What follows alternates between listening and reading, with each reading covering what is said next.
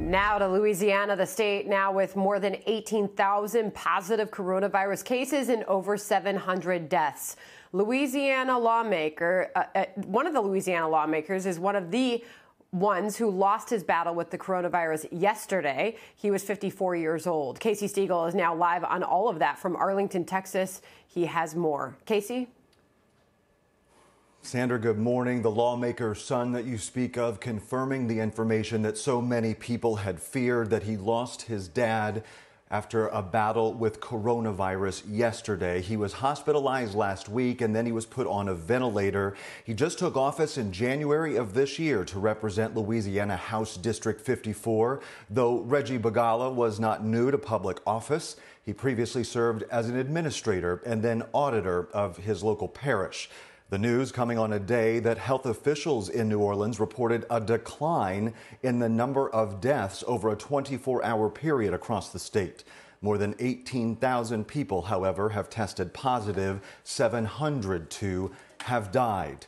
Government leaders have been calling for more COVID-19 tests to be brought to the region. The federal government is still running some of its drive-through testing sites, but most testing now being done at hospitals, doctors' offices, and clinics. Although you can add major national pharmacy chains to the list, the federal government is now allowing registered pharmacists across the country to administer coronavirus tests once they're trained.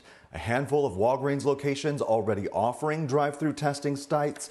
CVS, Walmart, and others are expected to come online soon. However, with a big holiday weekend upon us, leaders say now is not the time to start ignoring social distancing guidelines. There is light at the end of all this darkness, and I did want to encourage the people of Louisiana to look at it in that fashion. I encourage them to continue to comply with all the orders that are in place and to be patient.